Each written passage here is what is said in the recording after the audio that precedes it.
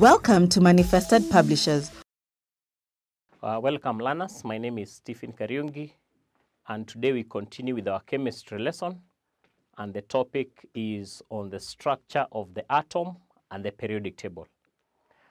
During our last lesson, we distinguished between a group and a period, and we said that members of the same group are those that have the same number of electrons in the outermost energy level.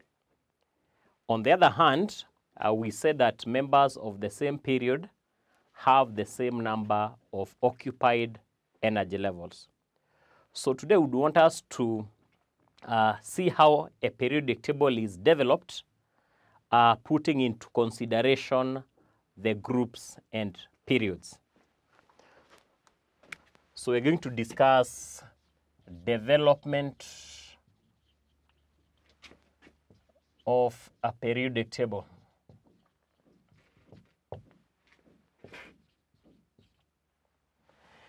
And as we develop our periodic table, we are going to concentrate on the first 20 elements.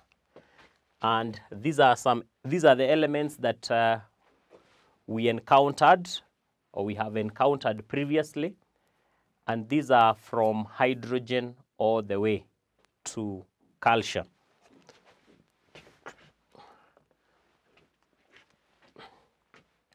So we are going to have a sample of how the periodic table is developed.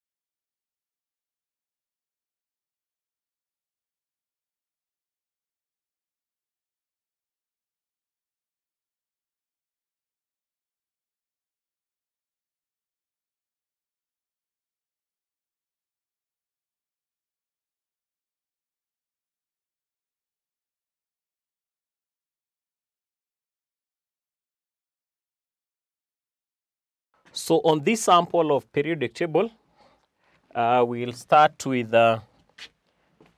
hydrogen, which is put at a higher position somewhere here. Then we have helium. Then from there we come to lithium, beryllium, boron. Then there is carbon, nitrogen, oxygen, fluorine and neon is the 10th. Then again, sodium, magnesium,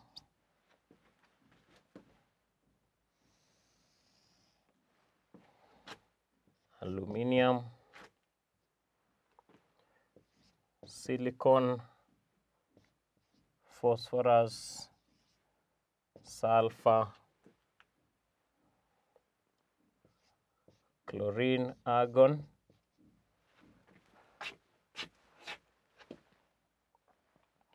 then potassium and calcium.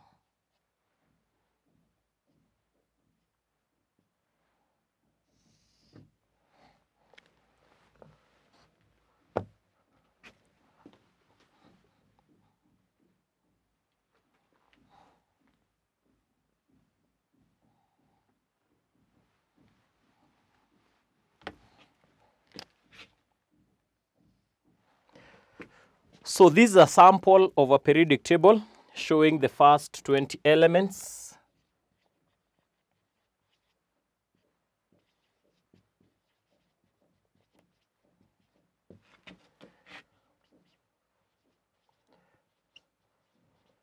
With the 20 elements. So this elements are arranged according to the number of electrons, that is 1 atomic number, mass number is 1.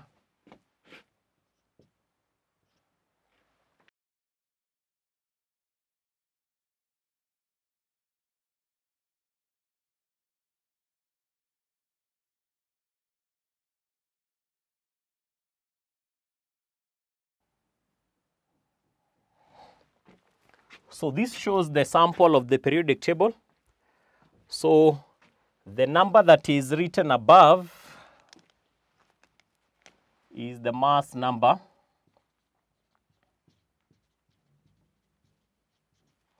The number at the bottom is the atomic number, which we have already gone through, and say that the number above is the superscript and the number below is the subscript. So the superscript represents the mass number, the subscript represents the atomic number. Then on top here, we write the periods. This is the periods and groups. This is group 1, group 2, group 3, 4, 5, 6, 7, and finally 8. And those groups are written in Roman numbers. Then, so the groups are the columns. The first column is group 1, group 2, 3, 4, up to group 8. So these are a total of 8 groups. Then in between group 2 and group 3, we have what we call transition metals. And those transition metals are not put in any particular group. So those metals are not put in any particular group as you continue. Then we have the periods. This is period 1. That row, period 2, 3, and 4. So the periods are the horizontal rows, but the groups are the vertical columns. So we are saying that when developing the periodic table, horizontal rows are the periods,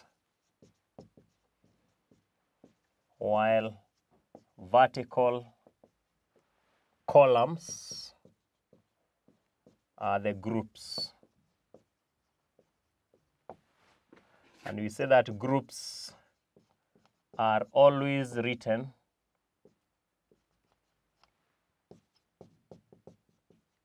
in Roman numbers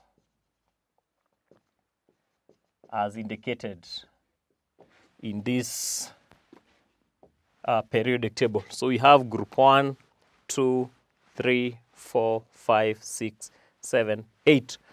So these are a total of 8 groups in the periodic table, and there is a total of 9 periods. So the periods continue downwards. Each row is a period. Each row is a period up to the 9th one. So we can say that there are 8 groups in the periodic table, or in the entire periodic table, and 9 periods.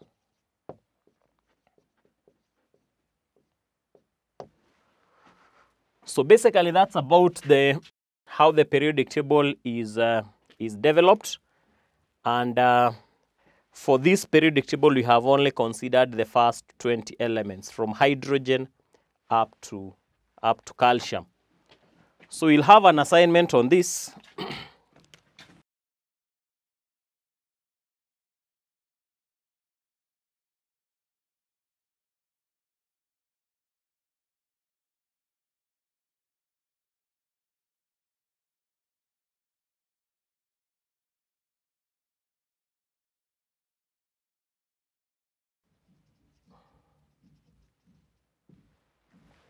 So the assignment, an atom is written as X 32, 16. So 32 is the superscript, 16 is the subscript. Determine the number of protons, neutrons, and electrons that are present. Part B, determine its group and also its period. And then C, draw the structure of its atom showing the electron arrangement. So we are going to stop there until next time. Goodbye.